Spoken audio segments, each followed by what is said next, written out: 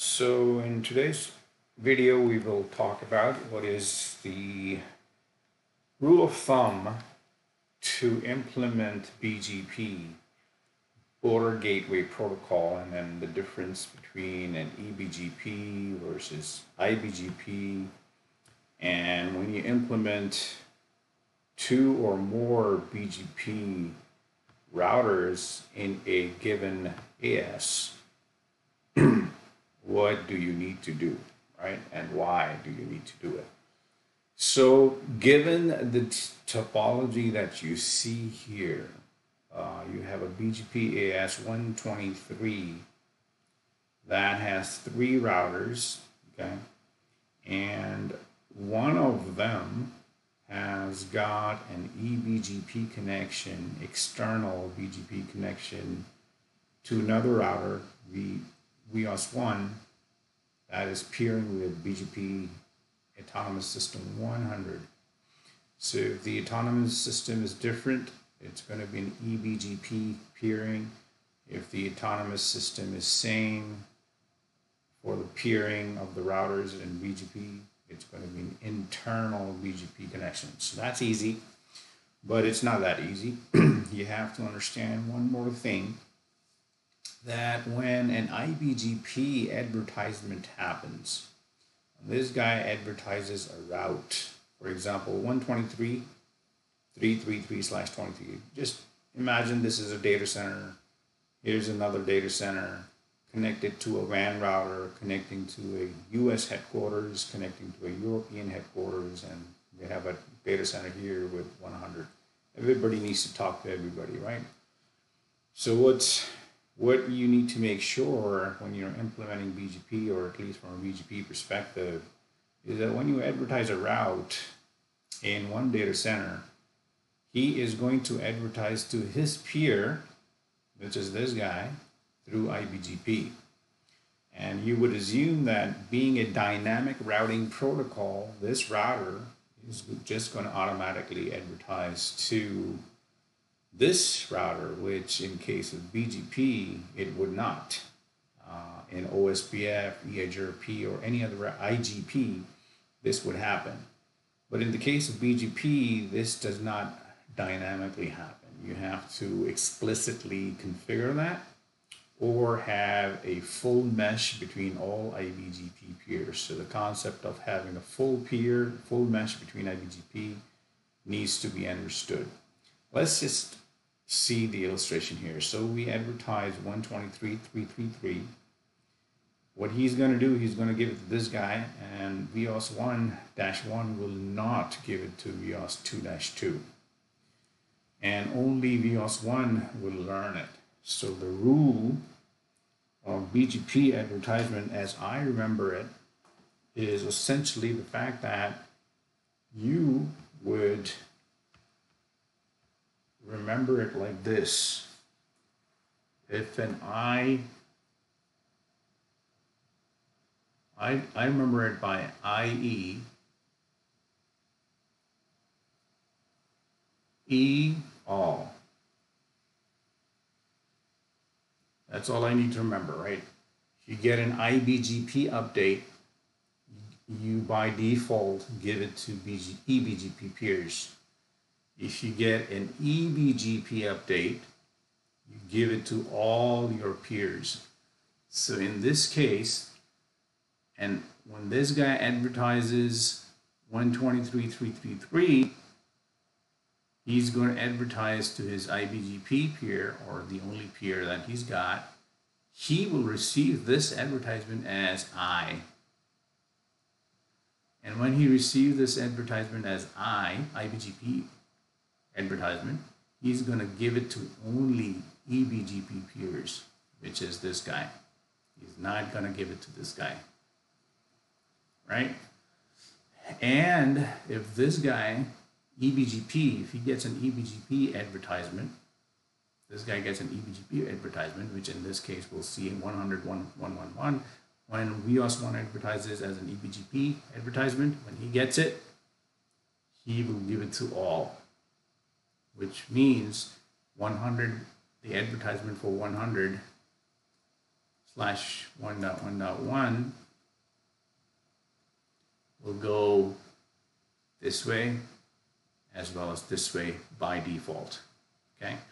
Therefore, for this guy to make sure that his advertisement gets to him, V2, you need to have a connection, an iBGP connection between them two. So this is going to be an iBGP peer again.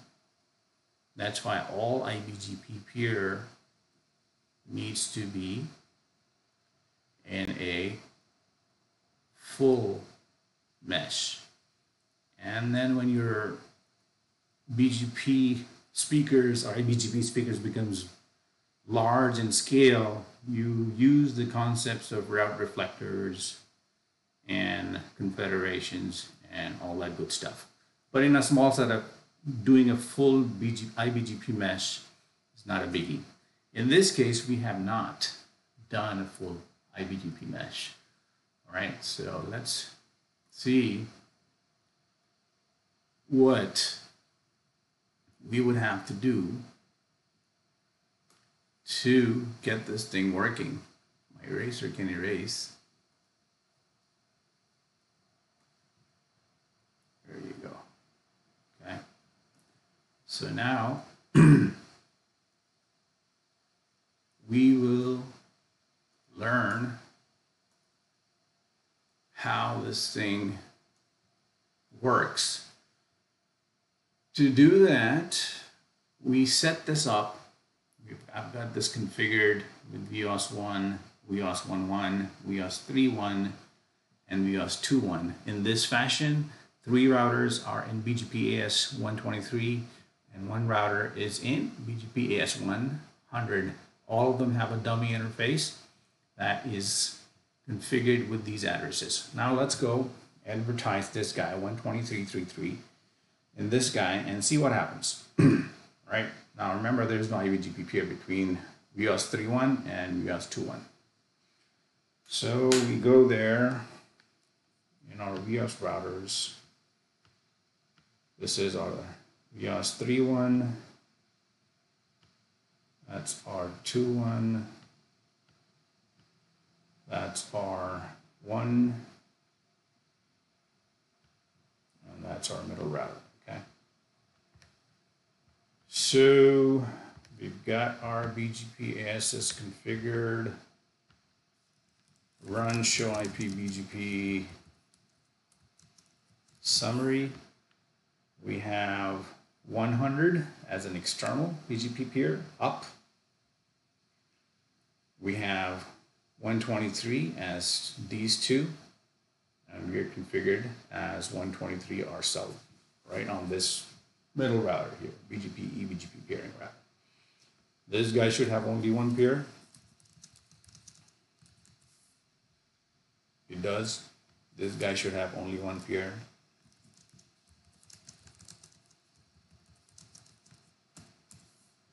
And this guy should have only 1 pair. And if you follow it closely, you would learn a lot of good concepts here, how BGP works. BGP works very differently than other routing protocols. So the first rule of thumb is you got to have iBGP full mesh. Otherwise, the advertisements will be broken, right? So this guy is not learning anything right now. Show IP BGP, got nothing. Run show IP route, got only connected. Run show IP route, got only connected. Run show IP route, got only connected. Run show IP route, got only connected. Run show IP interfaces. Run show interfaces. Got a dummy interface 123.3.3. Let's advertise that. Set protocol BGP. 123 is my AS. Network is going to be 123. And remember, BGP takes a while by default to advertise or do anything. It's designed to be a stable protocol, not quick. You can make it quick. So here's the command to advertise the network. And if I do show run show IP BGP, I can see it's advertising, but it's going to take a while to get it. I did. So now I've got 123.333 from my neighbor, right? And you would assume that this guy would get it automatically. And he does not, even though he's belonging to the same AS, but he did, the external guy. See that? So now that basically proves to you that you need to have a full iBGP peer, otherwise this BGP peer will not even give it to his own peer. So you need to have this guy as a iBGP full mesh, or configure this guy US11 to be a route reflector. So that's straightforward stuff. Now we're gonna have to, let's just say that we want to get 123. So that's the iBGP rule, right? Now let's take a look at the eBGP rule. eBGP basically says IE all. So now all means if I advertise my run show interface, if I advertise my dummy interface 100.111, it should get to both of these routers. So let's do that. This one is a 1.4, so the advertisement command is a little different than 1.1 prior to 1.4 in BIOS. So it's set protocol BGP, and you basically do a local AS, which is not available on the earlier releases, so you don't do it since I've already configured it. And then you say network, advertise family, IPv4, unicast network 100. That's how you do it in 1.4 or later releases. Commit run show iBGP.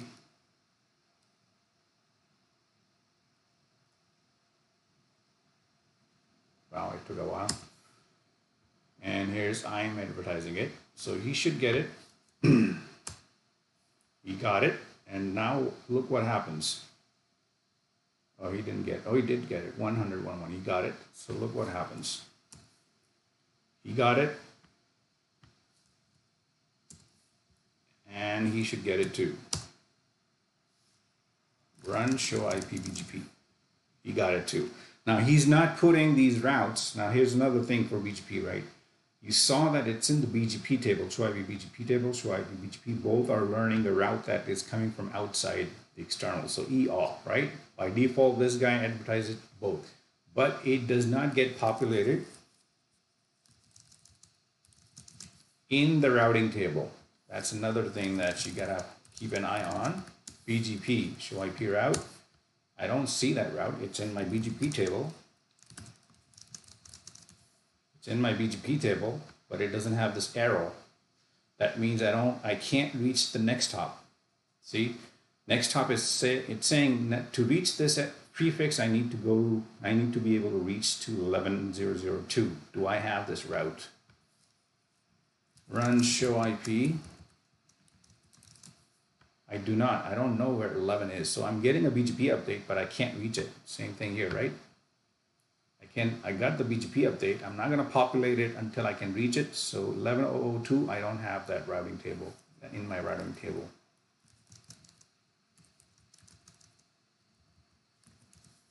I don't have 11, so I can't populate this. So the next BGP rule is that besides the fact that it works like this, the advertisement works like this, there is a next hop concept in BGP that you have to make sure of it is taken care of. So let's take care of that.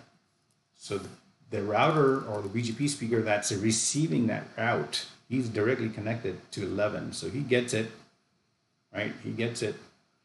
But now he needs to do this. He needs to point towards his peers and say next hop self. So I'm going to do edit protocol BGP 123 show. I've configured an eBGP and 2 iBGP. Now for the 2 iBGP, this guy and this guy, I'm going to do a next hop self. Neighbor, set neighbor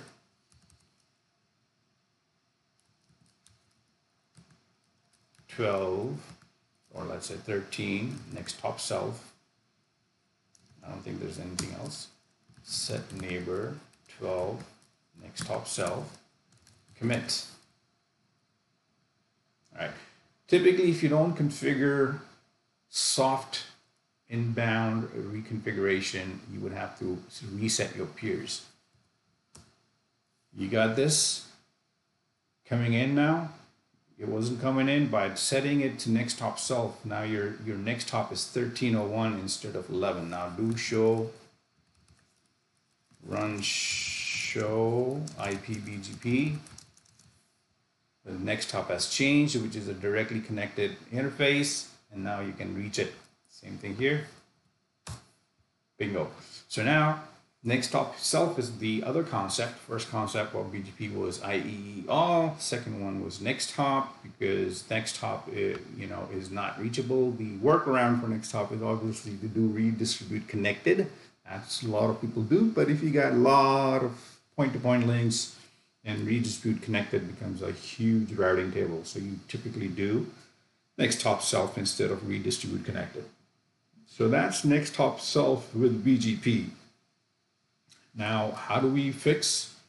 So you've learned the IE and E all right now. Now, how do I fix the advertisement of 123? Because I still don't have 123.333 in my routing table. So that the way to do that is configure this guy. Either you do a direct peering between these two, or you do a route reflector. So let's just do a route reflector. Set protocol. I'm already in BGP protocol, so set neighbor. Show. Set neighbor 12. Route reflector client. Enter. And then set neighbor 13. Route reflector client. Commit. Let's see if I get 123.333 here now.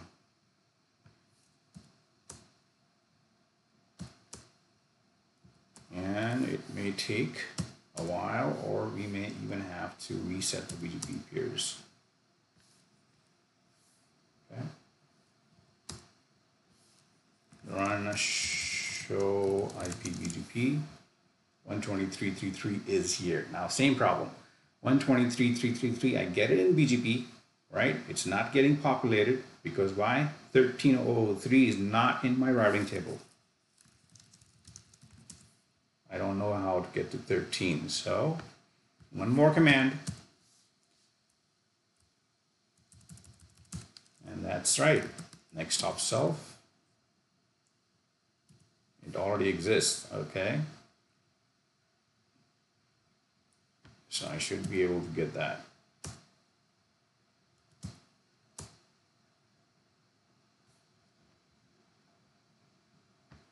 So the catch here is, again, you're getting this route, 123.333, but your next hop is not reachable. And that is another gotcha in BGP. Even though you have your next hop self already configured, it only works for eBGP advertiser, not for iBGP. So now what you're gonna have to do is you're gonna have to use either a static route or an IGP like OSPF to get this guy known to each other, right? So let me show you this example here. So I'm going to advertise on show interfaces 123.222, and when I do that, he's going to give it to this guy, and he's going to advertise it to him. Now that we got the route reflector going, he's going to advertise it to him, but the next hop for this 123.222 is 12. So, and the 12 is not learned, or he doesn't know. So you're going to have to enable static, either static routes or OSPF. So let's just configure static routes for now. Ideally, in a network like this, you're going to have OSPF running. So if you want, we can just do OSPF. It's going to take a little while to do that.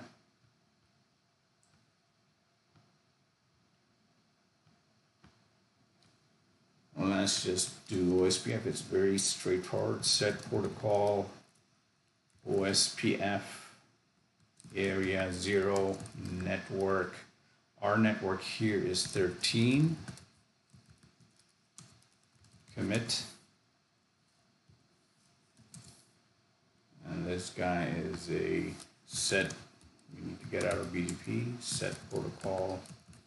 OSPF area 0 network 13/24, and I also have 12.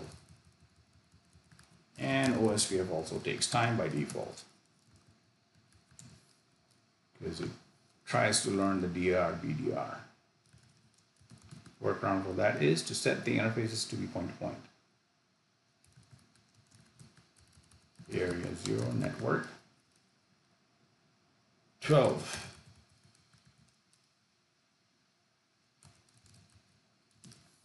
Now let's see if our OSPF is coming up.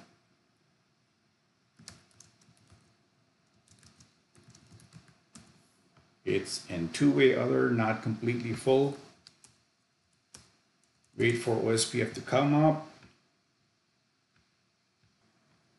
One neighbor came up. Second one taking time.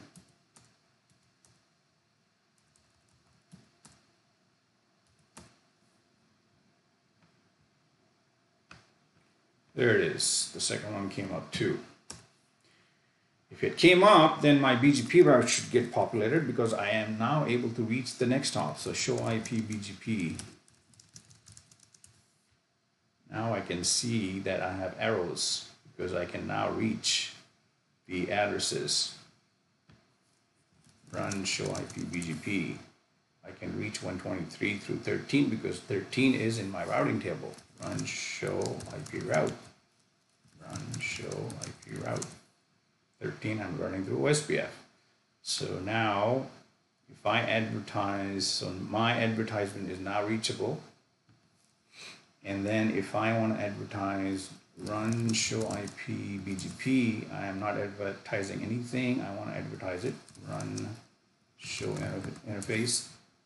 Let's advertise this guy, and he's going to learn 123.333.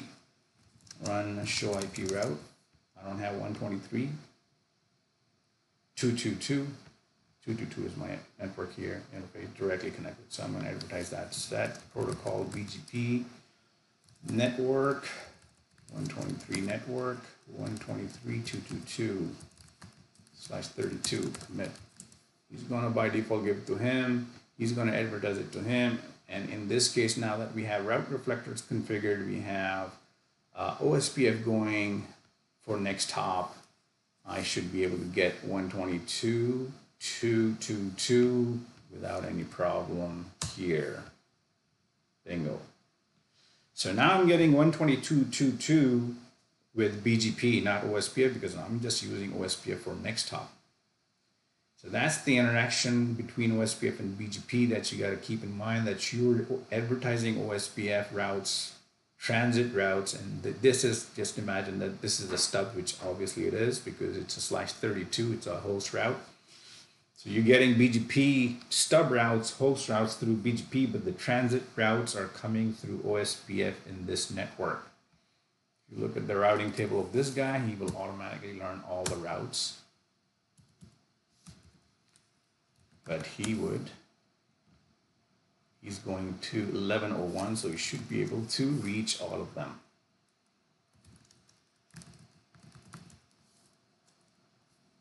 And if he's not, that means 11 is not reachable by these guys because he's taking 11 as his source address. Run show IP route.